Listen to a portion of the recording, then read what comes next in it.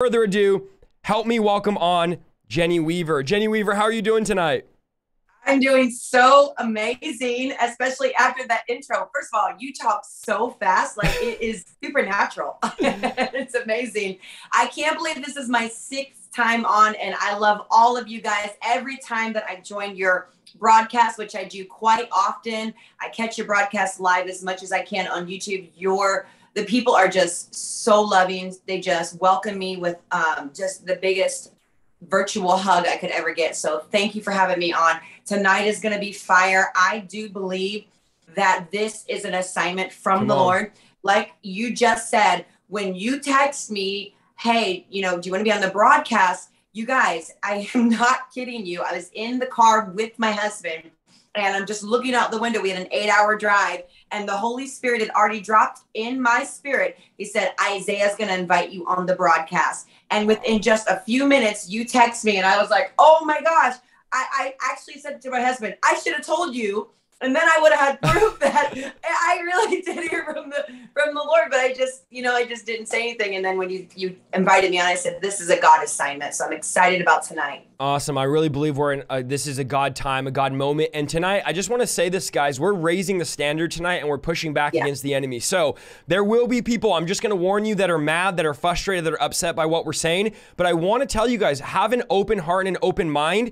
And then as we're sharing and exposing, think about who you're defending, okay? Because if you're defending these movies and the culture and the world, the Bible says if we are friends of the world, we're enemies to God. So tonight, our assignment and our goal by God is to defend the word of God, defend practices of scripture, and ultimately to defend our children, to defend our home. So we're going to be extra bold tonight because we're fighting for our kids. We're fighting not only for our kids, but the next generation. And so I believe it's important to have a generational perspective and not just worry about what are we facing now, but what if we don't stand up, Jenny? What I guess I'm trying to say is what will happen to the next generation? And this was something the prophets used to say. When people were tired and didn't want to fight in the Old Testament, they would say, what about your children? And the question is, what about my children? What will happen to our kids if we play church? What will happen to our kids if we put down the sword, put down the shield, and play games and allow witchcraft and sorcery and demonic spirits into our home, into our children's lives through the movies that we're going to talk about some of them tonight? But it's not about just naming movies, saying that's bad, that's bad, that's bad. We're going to talk about some of the background things that are going on and what they're implying to our kids. And then at the very end, we're going to give you practical steps to being able to protect your home. So you're going to say, you guys are saying everything's bad, but what are we supposed to do then? We're going to give you practical steps at the end. Like when I mean practical, I mean every single parent can do these things to help you guys. So I want to basically set the stage by saying, I think, Jenny, one of the dangers in these movies, like Turning Red, for example, which we're going to talk about, is not just the movie or not just that they're pushing, let's say, like atheism. That's not the case. These movies are not pushing atheism. They're not saying God isn't real. What they're actually pushing is a counterfeit supernatural, a demonic realm on our kids, and they're introducing our kids to witchcraft, to magic, to a demonic agenda that is not of God. And so it's not like they're saying God isn't real, the supernatural is not real. They're actually saying it is real, but they're giving them a counterfeit demonic side and they're introducing our kids to the supernatural. And sadly, I believe the church hasn't done a good job at introducing our kids to the supernatural. So the world's like, hey, you guys don't want to do it, we're going to do it. And they are. And I believe this, if we don't teach our children to follow Christ, the world will teach them not to. So we have to get serious about training our kids up. If we don't discipline them and disciple them, if we don't train them up, YouTube will train our kids. Their iPads will disciple them if we don't. So I really believe that God is raising the standard. We're seeing, Jenny, the envelope pushed right now. And this is what I've been praying about, saying, Lord, do you want us to talk about this? What do you want us to say? And I feel like the Lord is saying the devil's pushing the envelope to see how far he can go.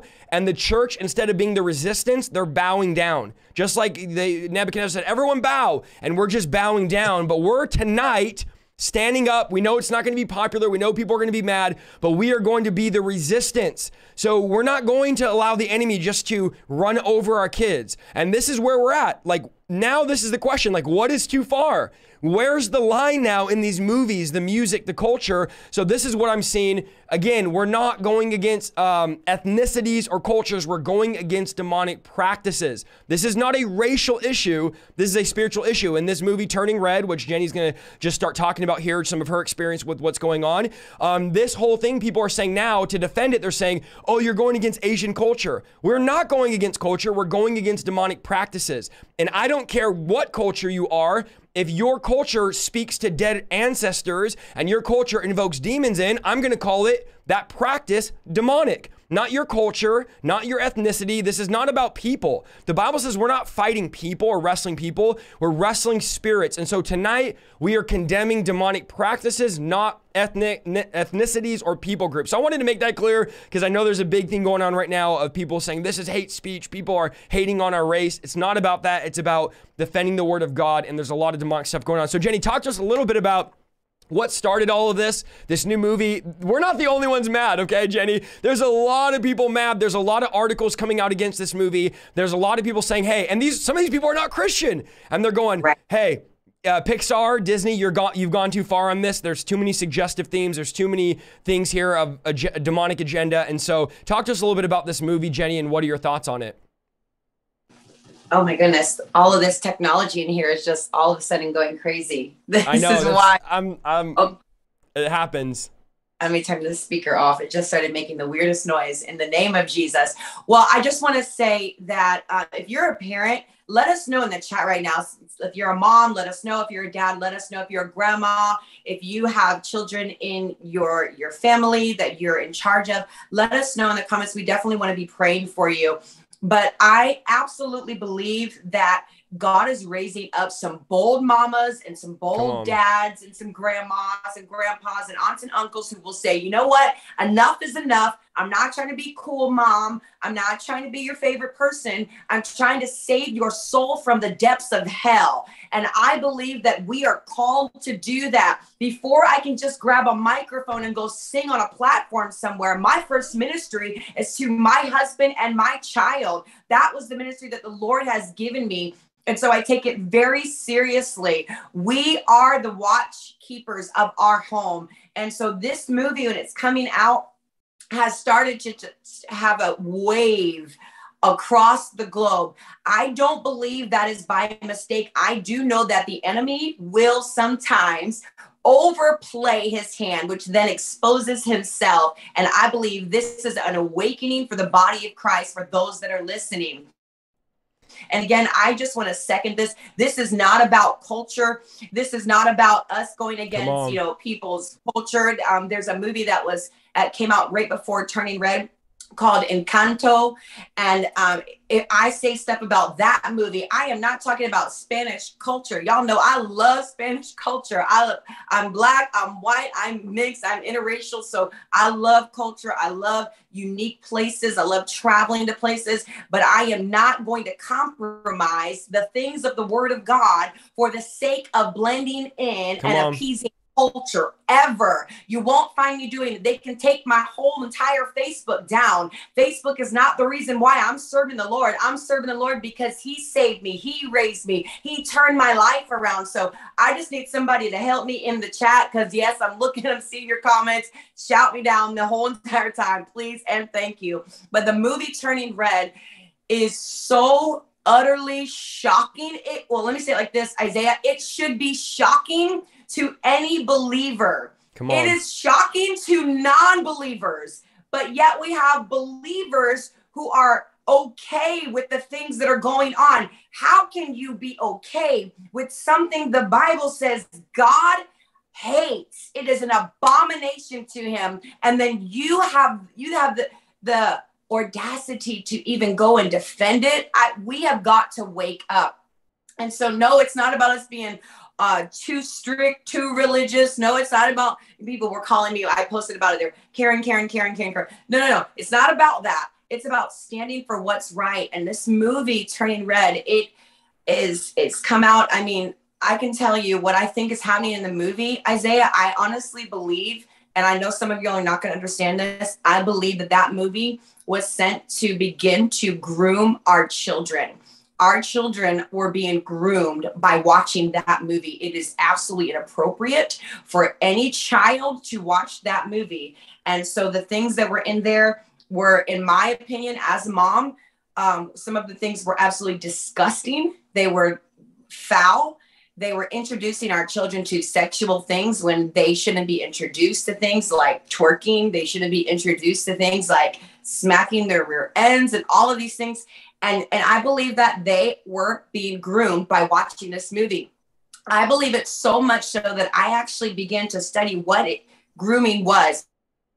I saw that word in the realm of the spirit, groomed. And so I began to study, and I actually began to find out that real groomers, people that attack children, abusers that focus on children, they begin to study out ways of how to actually desensitize the children into overcoming natural boundaries. That's the point of a groomer. Wow. And so they basically will do something very shocking, like this movie has done, very shocking, and it's shocking at first, and then they cause the child to trust them so much that that child feels like they can only trust this person. And so that's what these movies are doing. They are showing you something like, hey, it's just about family.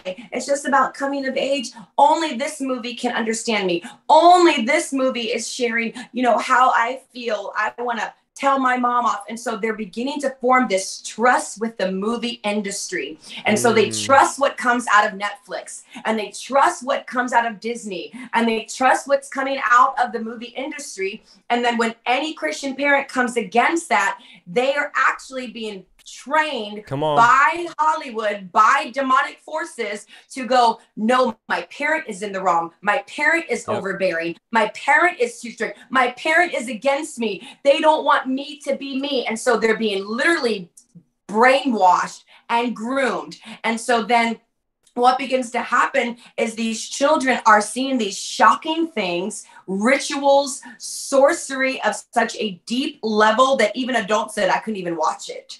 And the children are staring at it and becoming so engaged that now all of their senses are with the movie. Their physical reactions, when the girl was scared, they're scared. When the girl's heart rate started moving, their heart rate started racing. Literally pulling our children in to a place that none of us would ever want to be in our lives. So I believe that when we're saying, hey, it's not a big deal, please get that out of your vocabulary, moms and dads. No, it is a big deal. It is a big deal, because I was one of those children that was watching movies, that was seeing these imageries, which, by the way, I came out of witchcraft, and witches use imagery to perform witchcraft. That is one of the things that witches do, to get images in front of your face, in front of your mind. That's why those points of contact, witches will give you pictures and art and all kinds of things, so that there's the imagery that they use to do magic through, sorcery through. This is a known thing, you guys.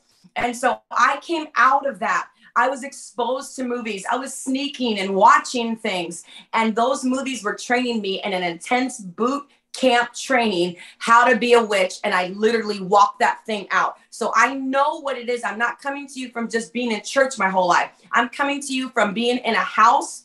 Like on that movie Encanto, where the house began to move and was haunted and all of these things. I came out of an actual home like that, where the things were in the home were moving and shaking, and demons were literally walking by me like regular human beings walking by me. So I know what I'm talking about. If you believe this, please share this video. I feel the witness of the Holy Ghost right now. And so we need to be on our post. We need to be mindful of what's coming through that TV. All of you parents need to think of that TV as a training ground for your children. What are you training your kids to do now and for the rest of their lives? That's so good, Jenny. I know there's a lot of people in the chat saying, what was the movie? What is it? Let me read this article about the film. This was a non-biased article, but it gives a synopsis of what the movie was for those of you that haven't seen it. Now, I just was thinking this as you're sharing, Jenny. There's 4,000 people watching. So many of the people watching are like, it's not that big of a deal. You're going too far. You're this, you're that. Let's just zoom out and remember something, guys. These are children. These movies we're talking about tonight, these are not movies targeted to adults. You're talking about 3-year-olds, 4-year-olds, 5-year-olds. So what I'm about to read, this is a kid's movie. This is not for 13-year-olds. This is not for 10-year-olds or 15-year-olds. So let me just, I wanted to say that because I think we don't take it so serious enough when we think about our innocent children that are being polluted by these demonic powers that are influencing people to create culture to change our kids. So here's the backdrop of the movie. This is what the article says. The backdrop to the plot is Maylin's Asian family and their service as, quote, keepers of an ancestral temple in the city of Toronto. As Maylin tells us, instead of honoring God, this is a quote, we honor our ancestors. So we don't honor God, we honor our ancestors. One of those ancestors was a lover of nature who dedicated her life to the animals of the forest, especially the red panda. As Maylin eventually learns, their ancestor, a woman, asked the gods to turn her into a red panda so she can protect the village from evil invaders. The gods granted her the wish, and since then, every female in Maylin's ancestry, including her mom, has had red panda power, which is literally a demon. In the movie, you could see the demon like trying to come out of her. I mean, it's absolutely crazy, but it can only be cured by undergoing a ritual at night under a red moon. What? Okay, so you're like, it's not a big deal. If you know anything about witchcraft, if any of you have been in the occult, you know exactly what's happening right here, okay? So she has to be cured to undergo a ritual under a red moon, during which the time the red panda can be sealed in a necklace charm. I overcame it and you will too, her mom says. So she's trying to overcome the spirit, and her mom's like, I've overcome it, so will you. The red panda is a magical element in turning red, but it's also symbolic, and gets worse, of menstrual cycle and Maylin's emotions. You're being weird, one of her friends at school tells her the same morning she struggled to keep the red panda inside of her. Maylin is transformed into a red panda where her emotions grow out of control, but when she's hanging out with her supportive friends, she's able to keep him in check. Some of the film's funniest moments involve Maylin and her friends in infatuation with the 5-member boy band. Of course, right? We have to add that in there. Unfortunately, those funny moments are also intercepted with problematic scenes and lines. And this is a quote from the movie. My parents called it stripper music. What's wrong with that? One of Maylin's friends says, okay? Maylin and her friends attend a party where they hear Destiny Child's song Bootylicious. This is a kid's movie, guys. So get mad, please. Get mad in the chat. In the final 20 minutes of the film, we see Maylin in the form of a red panda twerking over and over to defeat her mom's out-of-control red giant panda. Destroy her with your big butt. Their friends cheer her on. Okay, so they're encouraging twerking, stripper music. I mean, we can go on. If you didn't get the message already, Maylin is here to help. She tells her mom, I like boys. This is what Maylin says to her mom at the end of the movie. I like boys. I like loud music. I like gyrating. I'm 13. Deal with it. In the film's final scene, Maylin is walking out the door sporting a half-human, half-panda-looking body with a panda tail and panda ears, but a human body. And then her mom says, you're not going to go out like that, are you? And this is her response. Are you ready for this, Jenny? This is what she says to her mom. My panda, my choice. Hold on. Has anybody ever heard that term, my body, my choice, anywhere? Is that like the slogan for abortion? Is that the slogan for LGBTQ? Is that the slogan for this agenda to make abortion normal? So she uses that slogan, my panda, my choice. My body, my choice. Maylin retorts, to which her mom changes her approach, and then her mom approves. So now the kid tells the mom what to do. And again, we could go an hour on this, we won't, but let me just finish here on this last sentence of the article. The film's closing message is this. Girls can follow the world by dressing how they want, going where they want, and listening to what they want. And parents should get out of the way. That is the whole sentence that sums up the entire movie. And it makes my stomach turn because I'm going, this is what our generation, and then some of you in the chat now are repenting because you're like, oh, I was saying it wasn't a big deal. It's just a kid's movie. But we watch these movies and we allow these movies into our homes. We allow our kids to watch them. Let me just give one more example. The new Buzz Lightyear movie coming out. I saw a preview. I was like, Toy Story was my favorite movie. Like, how could you get more wholesome than Toy Story, right? Like, it was my favorite movie growing up. And then the new Buzz Lightyear movie's coming out. In the movie, they have 2 females kissing each other. So everyone was outraged by it. So they removed it. They decided we're going to take that scene out. But then what happened? The LGBTQ community got mad. And as of yesterday, they just announced they're going to put the scene back in the movie. So yes, the new Toy Story Buzz Lightyear, it's a spin-off of Toy Story. It's a side story. Buzz Lightyear movie will have 2 females kissing each other. Welcome to 2022, where anything goes. There is no line. Everything's gray. And guess what, Jenny? We're the haters. Like, it's me and you. We're the ones that are haters. We're bigots. We're transphobic. We're scared of trans people and homosexuals. Like, we're just homophobic of everybody. And, you know, we're haters. All because we're defending our children from this demonic agenda. All because we're defending our children from Disney's agenda to brainwash our kids. I mean, I know that sounds so crazy to say, but is it not what's happening? Like, they just released this movie, millions of kids watch, and then we look at our generation saying, I don't know why kids are so rebellious, Jenny. I don't know why kids are twerking and wearing little tiny shorts. And, you know, I was at Starbucks one day and it blew my mind. I was studying years ago, and there was 8-year-olds, 9-year-olds, and 10-year-olds in the Starbucks talking about the most graphic sexual acts I've ever heard. And I'm 30. And I'm going like, these are 8 and 9 and 10-year-olds after school coming to Starbucks, and they're talking about stuff they're doing. I didn't even know what that was till I think I was married. I was like, what? Like, some of the stuff they were saying, I didn't even know about till I was in my 20s. And this is like normal now in culture, but we're the ones that are bad. So I think we need to get mad. I think we need to push back. If the world could get mad at the church and say, you guys are haters this, why can't we get mad at the demonic agenda that the devil is pushing? The abuse, the indoctrination, the grooming of our kids. And this is not, and I'll turn over to you in a minute, Jenny. I know I'm going here. This is not something new. Disney, and this is not a cancel Disney stream, by the way, guys, okay? This stream is not to be like, cancel Disney. This stream is to defend our kids and to protect our homes. But I will say this about Disney, and I know everybody gets mad. Disney's the golden calf. You talk about it, people just go crazy. I know. Every time I say the word Disney, people manifest and like, don't you ever say anything about Disney. But Disney is, this is a fact, not a suggestion, not an opinion, notorious for making movies with dysfunctional homes. You can look at a long list of Disney movies where there's no parent, there's one parent, or the parents died. And this is the main agenda. Why would that be? Why do they do that? To make dysfunctional families normal. To say it's normal not to have a dad. It's normal not to have a mom. You don't need to listen to your parents. You can do whatever you want. And this is a thing that the LGBTQ targets. They literally say, like, it's not like it's secret. They say, we want to come against the nucleus family structure. Like the family structure, like, we don't want that. We want to come against that. We think it could be 3 dads or 4 moms or 5 dogs. Doesn't matter. Like, anything goes now. And so let me just name a couple, okay, where there's no parents or single parents, because I want to bring receipts. I don't just want to make all these claims. These are just some of the movies where there's no parents, Jenny, or single parents. And we all grew up on all of these. So y'all could be like, yep, Peter Pan, Sword in the Stone, The Rescuers Down Under. I loved all of these as a kid, okay? Oliver and Company. These are all movies that have no parents or only one parent or parents died in the movie. Oliver and Company, Beauty and the Beast, Lilo and Stitch, Dumbo. Like, what? Why?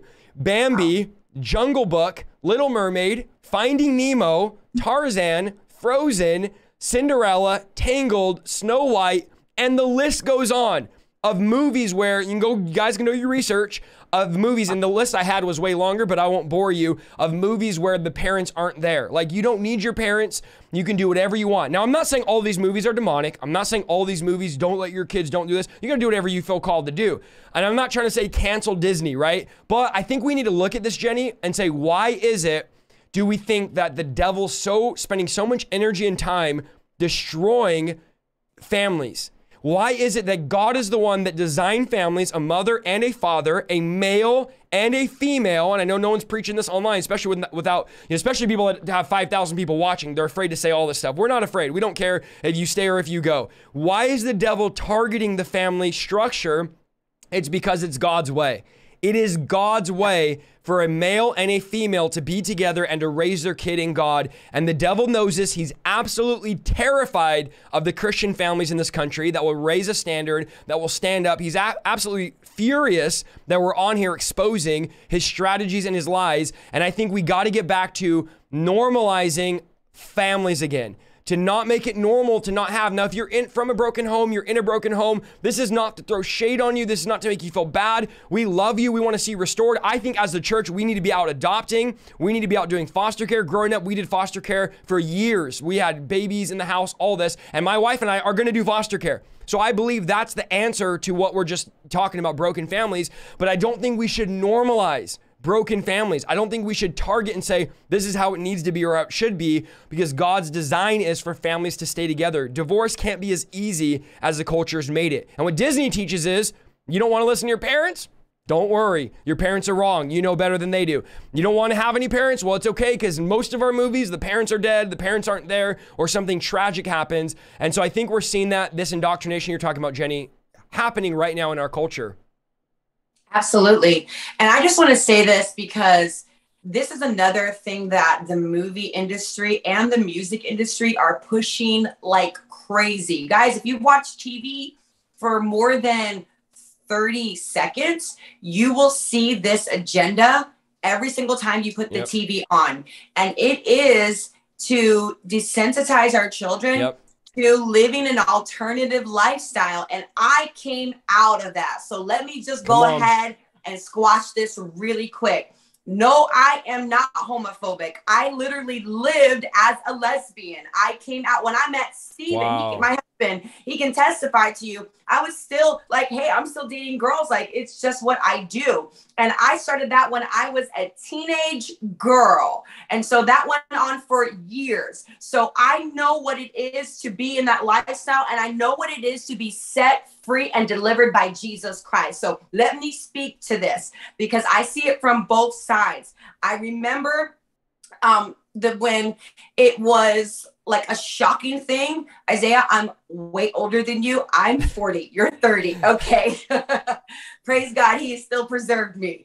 But I remember when I would watch TV and you couldn't find anything like that. And I remember one of the first times that they had introduced on a sitcom, because back in the day it was sitcom, it was Seinfeld, and it was, you know, all these different shows and Friends, and they had introduced Ellen as a character in a show that I was watching. And that was my first time that I ever actually saw on TV a woman kiss another woman. And I remember when that thing went viral, which that word didn't even exist back in that day. And it just went all over and people were in an uproar about what just happened on TV because nothing like that had ever happened before.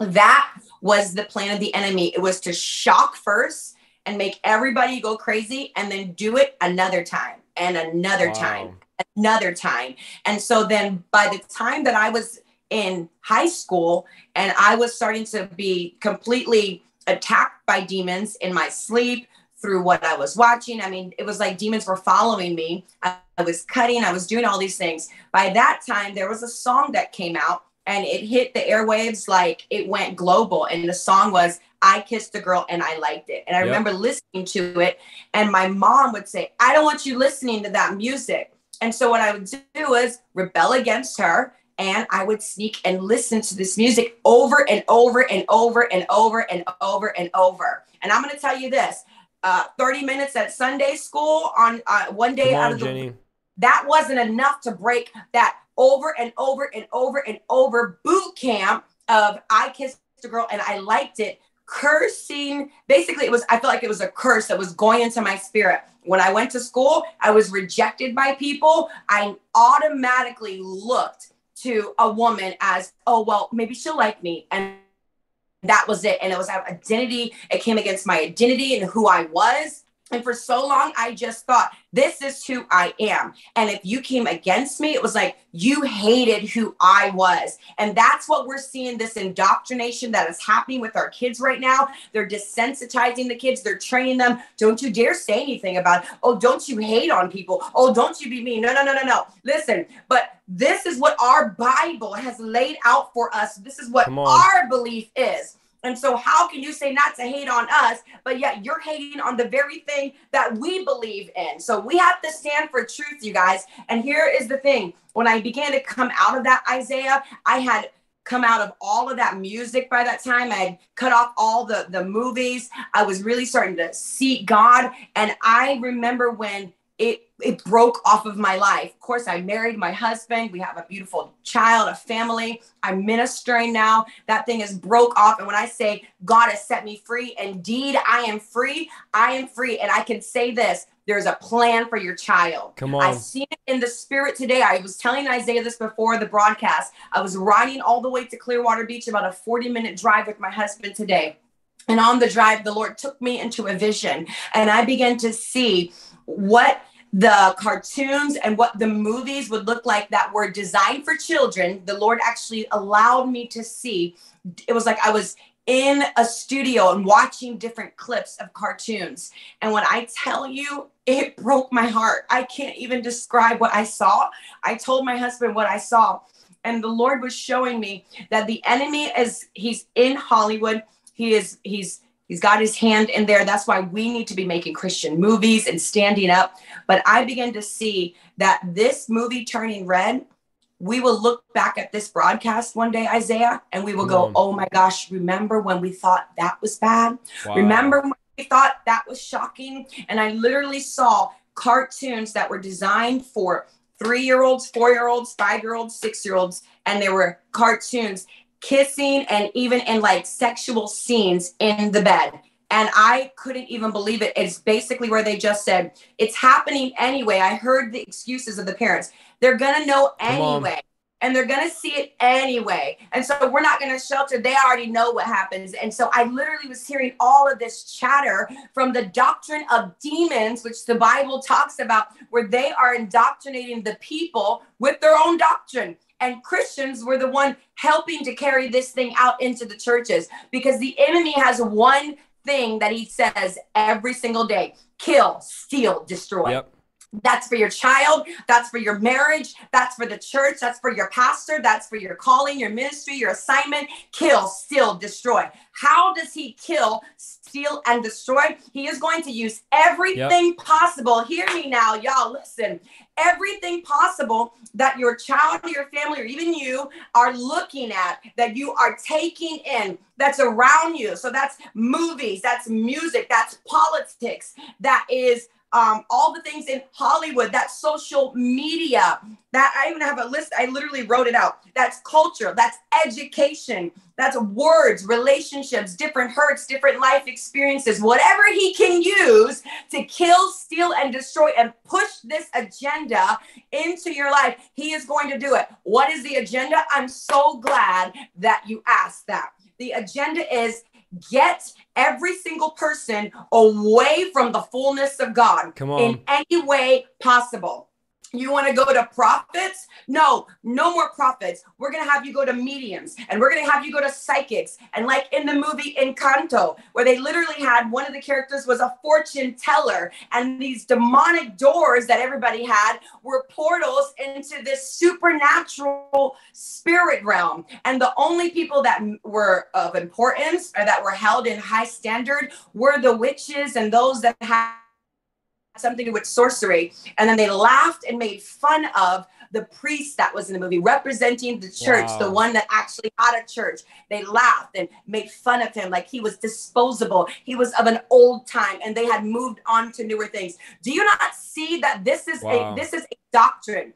Some of you are going, oh, surely they're not sitting in boardrooms coming up with, all of these things like rituals. And you guys don't think that people have been planted in places by demons? Are you seriously? Are you that asleep? Are you totally rocked to sleep that you're not awake? You don't know that the enemy has placed 100 board members in a room to talk about how they want the person to say, my panda, my choice? You don't think that they knew exactly what that was going to say? You don't think that they knew exactly what kind of message was going to go to your child, your Christian child? Yes, I'm talking to your Christian child. They're hearing that and going, oh, that sounds familiar. So that way, when they're in high school now, they're going to remember, when I was 5 years old, I remember my panda, my choice sounds just like my body, my choice. And since you've already groomed me to be in fornication, to twerk,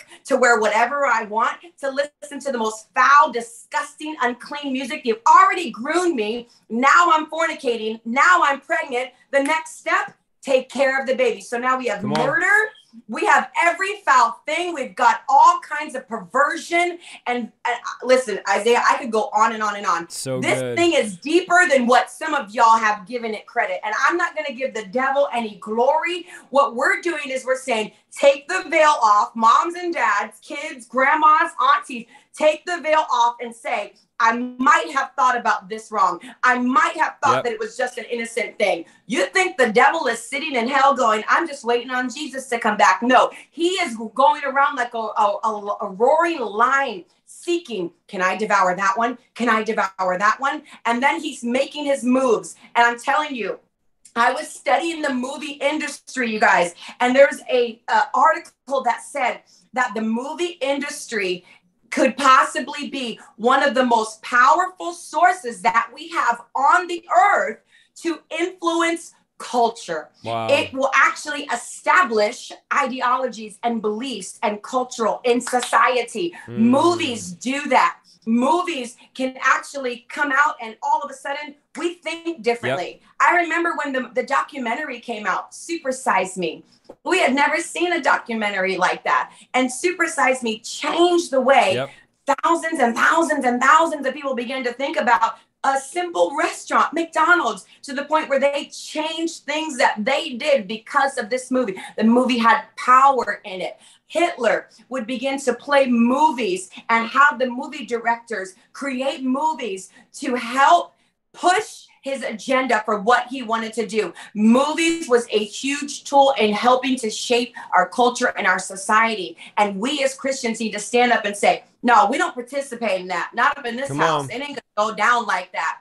There is plenty of good, wholesome things for your family to watch. You don't need to sit around and watch how some young girl has demons coming in and out of her body and her third eye opened, and they're chanting and she's levitating, and they're literally using witchcraft, actual words in the movie. You guys, wake up. God is coming soon, and he's coming back for a bride that is spotless, that is blameless, that is not compromised. I'm not sitting with the world on Saturday and then going to church on Sunday. I want to be saved every day of the week. I want to be on my post. I have a 12-year-old girl in that room next door. She's counting on me to live right. She's counting on me to give her good, godly wisdom. You know what I told her, Isaiah? I said, don't you watch that movie. And you know why I had to say that? I had to tell her, don't watch the movie, because these devices right here, they've given our kids access. We don't even got to take them to the movie theaters anymore. We don't. They can get anything on their devices. And I let her know, you already know. Do not, whatever you do, watch that movie. And then I explained why. This is why. This is what this movie is trying to do to you. And she is prophetic. That's why we homeschooled her for about 8 years, because we felt it was assignment for the Lord on her life, what she was allowed to be exposed to. No, we were not sheltering her. You can ask her about things in the world and she can tell you, yes, my mom's told me. We want to be able to be the ones to impart wisdom to her, the good, godly way. So I know it was really loud just then, guys. I know it was really passionate. Good. It's because I believe in this. And it's real. It's really happening as we speak, Jenny. I think people's eyes are being opened. There's one thing I want to say, and this is going to make people mad. It's okay. That's what we're doing here. We're exposing it. People get mad when you expose their idols. People always say it, and I read comment after comment when I posted we were going to do this live together. And I've heard this forever in the church, the last 11 years doing ministry. You know, don't shelter your kids. And every one of you have heard this. And many of you have said this, or they're going to rebel when they become teenagers. And here's my response. Where is that in the Bible?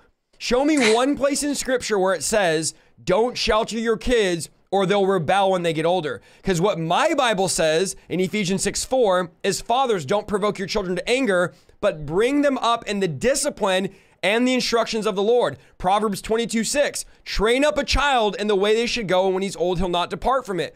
But I'm looking, Jenny, and I literally Google searched it today. Where in the Bible does it say not to shelter your kids? Like, this is unbiblical, and it's this thing of, if you don't, now I rebelled, and the reason why I rebelled is because I didn't have the conviction of the Holy Ghost in my life. I didn't have the presence of God. And what happens is, let me just tell you why this happens, is you raise them in a dead, religious graveyard that you call a church that has no power, no conviction, no holiness, no power of the Holy Spirit moving. And then they run off when they get older. And you say, I sheltered my kids and they rebelled against God. No, they rebelled against religion. They didn't rebel against the Holy Ghost because you never had them in a place. That's why I keep telling some of you, you're in a dead, stale, traditional church that you've been for years, that you're afraid to leave. Stop raising your kid in a graveyard. Go find a church or start one that has the fire of God, that has the presence of God. Because when I got the Holy Ghost, That's when everything changed. I got to a place where I was like, God's not real. Like, right? Like, I don't believe. And I was raised in church. And I rebelled because to me, God wasn't real. And then when I encountered the Holy Spirit, that conviction, it changed everything. So stop with this foolishness. If I shelter my kids, they're going to rebel when they get older. No, they're going to rebel if you introduce them to religion, because you can raise them in church and not raise them in Christ. So there's a massive difference there between that. Deuteronomy 6:6-7 says, these commandments I give you today to be on your hearts, impress them on your children. Talk about them when you sit at home, when you walk along the road, when you lie down, and when you get up. So God is saying, look, I'm giving you these commandments, and I want you to talk about them with your kids. When you wake up, when you go to the store, when you go here, when you go there, like, don't just have this compartmentalized Jesus on Sunday. And this idea that we shouldn't shelter our kids. Who do you think, this is a tricky question here. Who do you think started that? You think God is up there going, don't shelter your kids. Don't protect them from the world. A shelter, just Google the definition. It means protection from a storm. I want to shelter them from the storm of the culture vomiting on our generation. And I hate to even use that word, but it's graphic, and that's what the devil's doing. He's vomiting on our generation, and God's called me to be the shelter. Like, what are you talking about? I had this lady write this long thing, giving Ephesians, and we need to, don't shelter them and let them experience it, and they have to learn and experience it for themselves, and they're going to miss out. I want them to miss out on depression, on anxiety, on fear, on suicide, on heartbreak. Like, I want my kids to miss out on that. I know the devil has a plan for my kids, and my job as their parent, not their friend, I'm a friend second, I'm a parent first. My job is to protect them, because they don't know the devil's out there trying to steal, kill, and destroy. They don't know the devil's plan for their life. But according to 2 Corinthians 2:11, says we don't want to unwittingly give Satan an opening for more mischief. We're not oblivious to his sly ways. So I'm a priest of my home. I'm a guard of my home. The same way if someone broke in naturally, I would be at the door protecting them with a shotgun. The same way when these demonic spirits try to break in spiritually. It was Adam's job to protect the garden. God said, guard the garden, keep it. Now, why would I have to guard it? Because there's snakes trying to get in. There's something coming in. And what did Adam do? He didn't guard the garden. He allowed himself to be deceived by the snake. And you guys think the devil's not still doing that? Like, stop thinking, oh, my kids are going to miss out if they don't go to this dance and they don't become the #1 football player and cheerleader and all that. Friend, we have to wake up, dude. Like, we need a wake-up call in the body of Christ. We are so far off in delusion thinking that we're called to be like the world when God has called us to be a peculiar people.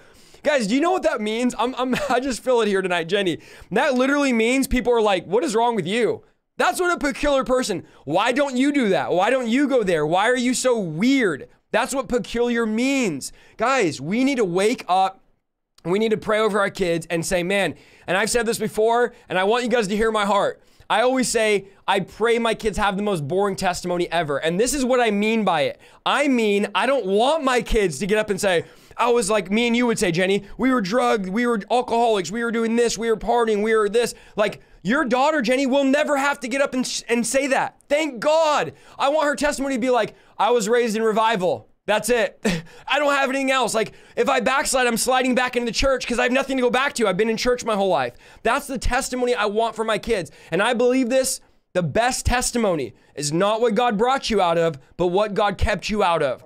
So if you're in the chat like, well, I was never in the world, I don't have a powerful testimony. You have the best testimony that God kept you out of darkness, that God's keeping power was able to sustain you, was able to keep you content in the spirit. So yes, we need to protect our homes. Yes, we need to stop letting the enemy in. As you said, Jenny, movies are a powerful way that the powerful tool the enemy uses to shape culture, to change the way our kids see lives. Let me just say this, and then I'll turn it back over to you. If you look at King Nebuchadnezzar, he captures Shadrach, Meshach, and Abednego. And if we look at what he did to them, I was studying this thinking, this is exactly what the culture is doing to our kids today. He captures these Israelite boys, brings them into Babylonian captivity, and he does three things, Jenny. He first changes their diet. He says, I'm going to change what you consume. No longer are you going to consume healthy things, and we could think of this spiritually, but you're going to consume the king's food, the culture's food. And this is what Satan wants for our kids. He wants them to consume the things of this world. He doesn't want them to have a diet of the word of God. He doesn't want them to have a diet of prayer. He doesn't want them to have a diet of praise and worship. He wants them to just all day long eat what their iPad's feeding them, the junk food of the culture. Number two, he changes their names. He goes, I'm going to change your identity. Is this not what the devil's doing? Is there not an identity crisis? Is this not what the LGBTQ ABCD3 is doing? Is they're teaching our kids, you're not a boy, you're not a girl, you're nothing. You're a they, them. Like, you don't even have to choose. You can just be whatever you want. If you don't want to be that, you can be, Cool Ranch Doritos if you want to identify as that. I mean, literally, they're identifying like, there's a company right now, it's the largest live streaming company in the entire world right now. It only does live stream. It's called Twitch, twitch.tv. One of their employees identifies as a deer. Like, think about this. They identify as a deer. How? Where are we now in a culture where you could identify? Somebody say, you're being drastic. No, literally. They said, like, we have a staff member that identifies as a deer. So, like, do they bring in hay? I mean, I'm just wondering, do they have like a stall at work? Like, it's crazy and it's laughable. It is, it's laughable. But this is the enemy changing our children's identity. Like, guys, this is happening right now, and it sounds so out there and wild, but it's literally what our kids are learning. So he changes their diet, changes their names, and then lastly, he changes their language. He trains them in the language of Babylon, teach them the way we talk, have them be like us. And this is what movies do. This is how you talk to your parents. I remember one time years ago, my daughter was acting all crazy with me and my wife, like talking back, just doing all this stuff that was out of the norm. And I was like, what has she been watching? So we look on her iPad at something she was watching. There's a show called Horrid Henry. Some of you probably know about this, like Horrid, Horrid, Horrid Henry. This show is on, I think, Netflix. I don't know, one of these platforms. And all he does is he's horrible. He's literally horrid. I hate you, mommy, daddy. Like, his whole persona is him being angry and mean to his parents. And the moment I saw that, I was like, I guarantee you, we delete that, we ban that. The moment she stopped watching that, her attitude 150% different, but because that was what she was watching. It was training her in the language. So guys, what Nebuchadnezzar did to them, the devil's doing today. There's a real battle raging in the minds of people. It's unprecedented, guys. This is not a political system or a humanistic agenda. There is an invisible evil genius who sits up and plans these things, directing all this, named the devil. And this is who it is. Like, why are we making this an abstract idea? This is the devil. He's an angel created by God. He's false from his position in heaven, and he inhabits the spiritual atmosphere of planet Earth. The devil's not in hell. Ding, ding, ding. The devil is ruling in the air. He's walking planet Earth. He's prowling, roaring like a lion, looking for food. And you know what he loves to eat? Children. Like, this is crazy. The devil loves to eat our kids. He's looking to devour something easy, because he's weak and he knows that if he comes up against a Christian like you, he's going to lose. So what's he going to do? Let me go find something easy. Well, brother Isaiah and Jenny, this whole stream is you. This isn't fair. The devil wouldn't do none of this. That's not fair for him to attack kids. Do you really think the devil's fair? You think the devil's playing by the rules? 70 million babies murdered in our nation since 1973. You think the devil's up there going like, well, this isn't fair, but the devil don't care about fair.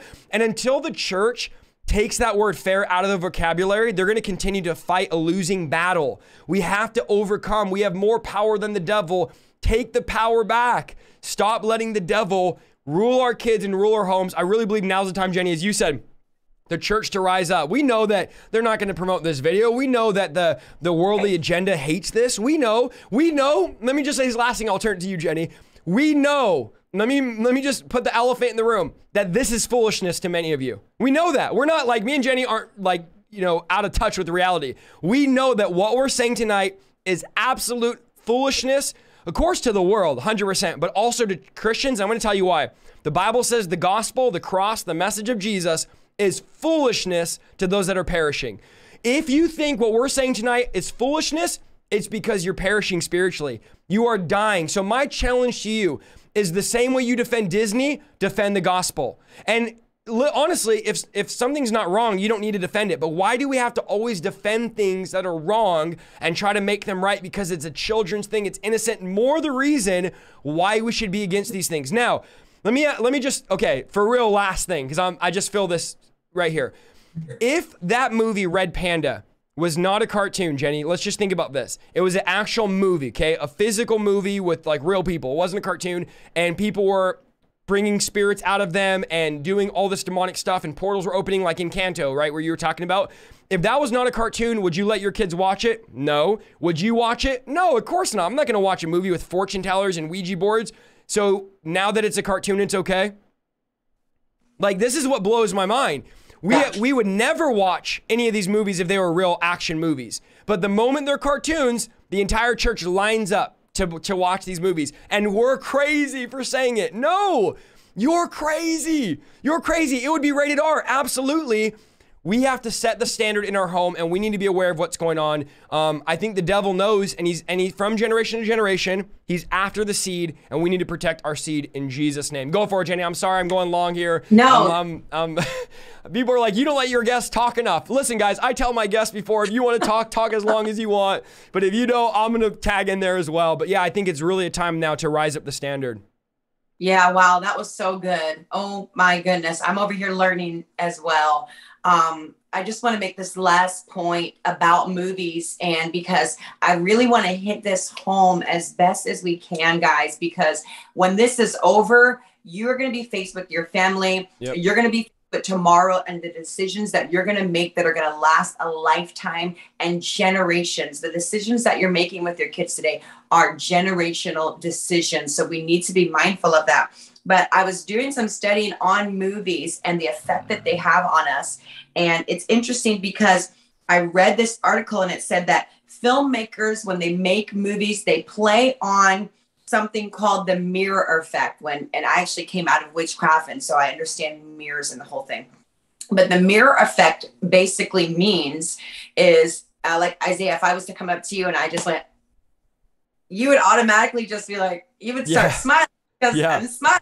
You know, if I came up to you with a scared face, your face would literally basically match mine. It would try to scare. We do that.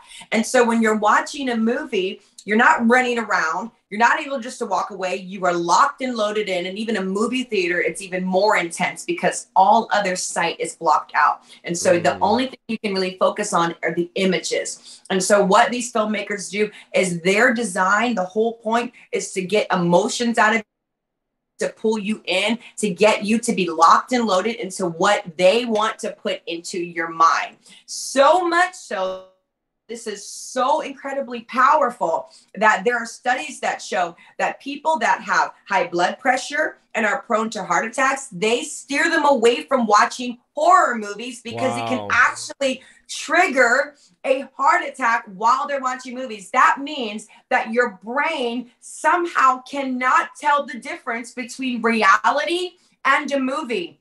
That's why when the movies, when people are crying, all of a sudden you're crying. Why are you crying? You're not in the movie. They're not real. Why are we laughing? Why did you just jump? Why did you get scared? I have watched movies. I have watched horror movies back in the day. That's why I had a spirit of fear so bad. Those were my favorite movies. I'm telling you.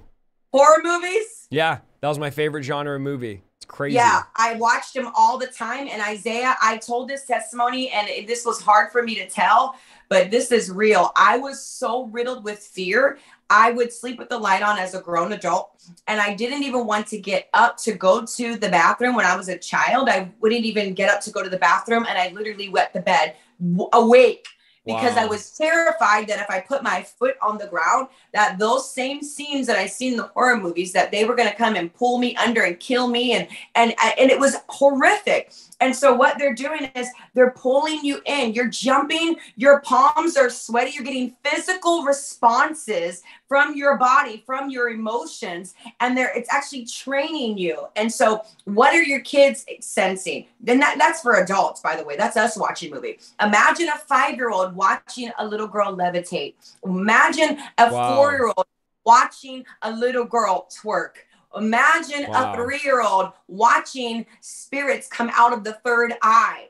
And this is what they're experiencing. Their heart is racing. They're totally connected. The next couple days, next thing you know, you'll find your kid waving around that wand and pretending to do sorcery, which the Bible says is forbidden. It is an abomination, and we're not to partake in it. Like, guys, either we believe the Bible or we just need to go back into the world and just live how we want. We got to stop riding the fence. Even God says, I'd rather you be hot or cold, because when you're lukewarm, I'm vomiting you out. I cannot stand you. It is disgusting.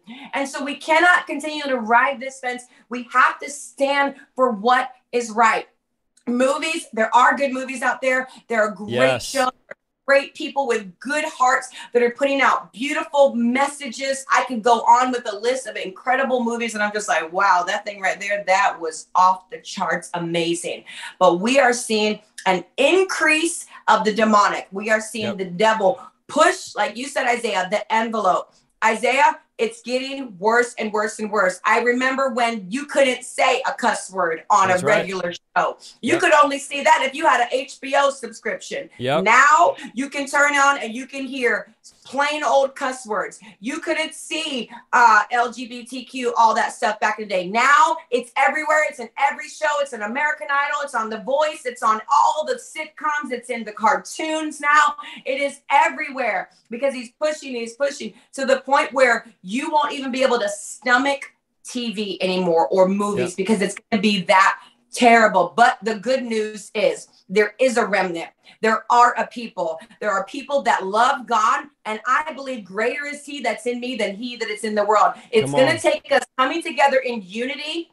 Stop fighting each other. Stop bickering. Stop defending the world and the demonic system like you are with them. If you're with them, be with them. But if you're with God, be with God. There's a line that is being drawn in the sand, and now is the time. And do not be caught on the wrong side of the fence when the Lord comes. That's what I have to say.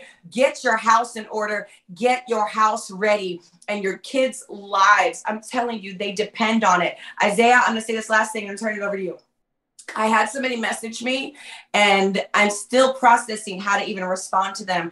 And it was a Christian mom. She's in ministry. Her husband is in ministry. She might even be watching right now. And she said to me, help me. I don't know what to do. I looked in my daughter's phone. She's 12 years old. And my daughter's in a relationship with another little girl. And we confronted my daughter. And my daughter started crying and saying, this is who she is, and we don't even know how to address her. And then they begin to look through her phone, look through, see what she's watching, what she's listening to. And of course, it's those kind of movies. It's that kind of song. It's those kinds of agendas that are being pushed in her. And she just gravitated right to that. And so I just want to say this. Of course, we don't just ban people like, get out of the house. We banish you. No, we need to be able to have the tough conversations. We need to be able to sit with our kids and say, hey, let me talk to you like for real. Let's get down to business. Like I just did with my daughter just a little bit ago about that game Roblox. I wanted to make sure that, everything that she has, that she's not communicating with strangers, because old men, guys, I'm just going to be honest with you, they're pretending to be little kids and they're getting on these games. And I'm not just saying it's old men, it's young, it's women, it's everybody that has that perverted spirit, but they are doing these things to get to our kids. And we have to be passionate about saving our kids from darkness. Am I sheltering my daughter? You better believe I'm sheltering her with the Holy Ghost, with a fire of glory. Every day she hears tongues talking in this house. Every day she can hear prophetic worship. She can hear me and her dad discussing the things of God. She can hear us telling people, we don't play that. She can hear us standing for righteousness, whether we're in Publix, whether we're in Walmart, whether we're at the water park. She can see our lives lived out for God. So that way she goes, that's what's normal to me. And everything the world presents is weird and it's strange. And I don't want to part of that. Absolutely. And this is something God would always tell them. When you take new land, don't follow the customs of that land. Just because you're in America doesn't mean you follow the customs of what Americans do. Me and Jenny, before we pray for you guys, we just want to give you quickly something to walk away with. So we're going to we'll go over these quick 5-10 minutes, 7 practical steps, okay? And again, this will not be a 30-minute, 45-minute teaching. This will be something for you to walk away with. So if you have a notepad, we're gonna now give you ammunition, and we're gonna make it as basic as we possibly can so that you can go over these 7 steps to protecting your home and protecting your kids. Step number 1, these are very practical, is being involved in your kids' life. Being aware of what they watch, what they listen to, and what they're interested in. This is major, Jenny, because this is something we don't do. We give them an iPad, give them a movie, and we let them do whatever they want, and then we are shocked when they do something like what that lady was saying her daughter's doing. So I think it's very important in a practical sense that you are on their Instagram. Listen, if your kids have Instagram, Facebook, TikTok, any social media platform, you should be at any time able to jump on and go through their messages, go through their page. Like, who pays the phone? Who pays the bill? Like, who's paying for the Xbox Live? You are. So don't try to be their friend. They have a bunch of friends at school. They don't need any more. Be their parent and say, I'm doing this to protect you. Now, don't just do it and just cause. Let them know I'm doing this because I'm trying to protect you. You might not like it now, but tell them what my mom used to tell me. When you get older and you get in your own house and you can do what you want with your kids, right? But in this house, under this roof, we need some of that old school parenting back. We are so soft these days. Get up on their thing and look at what they're watching. As you just did, Jenny, look at what they're playing, look at what they're listening to, and be involved. And don't be afraid to say, I don't want you doing this. I don't want you going there. I don't want you on this. It's your device. If they're under 18 and in your home, or even over 18, if they're in your home still, they need to go get a job. But then you need to be the one on their device and monitoring. Don't let the devil lie to you saying, oh, it's, don't be nosy. They're going to get mad at you.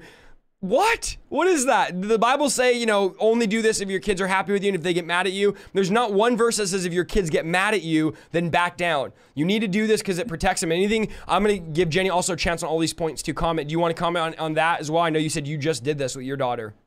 Yeah, I would just say one small thing is after I kind of lay down those laws and say, hey, we're not going to do this, or I'm not, no more, you can't listen to this person.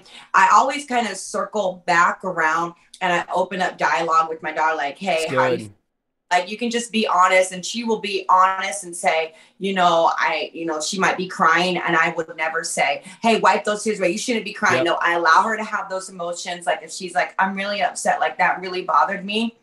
I don't just shut her down like, well, it shouldn't bother you. No, it's okay. You're allowed to have those. Let's talk through it. That way she'll always feel safe coming to me, whether she has good feelings, where she's happy with me. She'll say, I'm not happy with you right now, Mommy. That's okay. And I'll give her an example, and then we can move on and process it. We always leave with like, let me just hug you. Even if she doesn't want to hug, I literally will tackle her on the bed and hug her, which makes her laugh. And we have that connection where I allow her to talk to me, because my mom didn't do that with me. She would break my stuff, shut it down. She did it with a good heart. She meant well, but I could never come to my mom and say, hey, I'm really struggling with this. So just try to keep that communication open as well while you're laying that law down. So good. And let me give you guys another parenting tip here. Start now. Let me just say this. The longer you wait to start being, how do I say it, protective over your kids spiritually, the harder it's going to be to institute some of these rules. But like for us, our big thing is, because you'll say, well, what about this movie, that? I can't give an opinion on every single show and movie you guys send, right? Our big thing is like witchcraft, magic. Like we just don't do witchcraft magic. Is there magic in Peppa Pig? Not that I've seen. So Peppa Pig, okay, you can watch this. Peppa, these are things that are like, it's not that you can't watch anything. It's that there's areas that are inherently wrong. Witchcraft is wrong. And so we're not allowing that. So again, guys, use discretion. Talk to your kids. I tell my kids, this is why you can't watch Encanto or whatever it could be, because there's magic in it. And guess what? All my kids know, we don't watch stuff with magic. We don't argue about it. We don't ask questions. We know magic's not good. We know why. And so we don't talk about it. So, we don't ask to do it. So that's one thing I would say is some of you have 13-year-olds or 14-year-olds or 15-year-olds. It's harder the longer you wait. So I would start talking with your kids today. Do it in love and use the Holy Spirit's wisdom and guidance and use discretion. Okay. Number 2. This is huge, Jenny. Model a holy lifestyle. Model a holy lifestyle for them to see. Do not be a stumbling block for your kids. Don't be telling your kids, oh, don't listen to that music, and then you're bumping oldie love songs, and you're like listening to the same music they're listening to, but from the 70s. Guys, we have to be how do I say this? Maintain a standard. That's how I say it. So we don't just want to tell our kids, you're not allowed to do any of these things, but then mom and dad do whatever they want. Like we talk dirty, we talk bad, we listen to crazy music, we watch crazy movies, but you're not allowed to do it because you will be a stumbling block to them. So I would say model a lifestyle of holiness. This is something me and my wife do our best. Now, let me say, I should have said this in the beginning. We are so far from perfect. We are not at all. Even when I'm preaching, I'm going like, Lord, apply this to my life. I am not arrived. I am not perfect. Trust me, if you think my home is a Holy Spirit boot camp, you're wrong. It is not. I want it to be, and we're working at it, but we are working at it. Okay, so please don't get this false illusion that Isaiah is perfect in the way I raise my kids. Believe me, there's some of you out there that are doing 100 times better job at raising your kids than me and my wife are. And I'll be honest with saying that, but I'm trying, I'm working, I'm aware. And so this is a big one for me, Jenny, is living a holy lifestyle for my kids to see. This could be simple as not arguing in front of them, right? Like not being a stumbling block and letting them get confused because why is mommy and daddy always arguing about this? Or like, hey, well, if we're gonna have an argument, let's do that in the room when they're in bed. Let's talk about that later tonight. We're not gonna do these things in front of them because we don't want to be a stumbling block to them and be, giving a standard to them, but living a completely different standard. You want to say anything about that?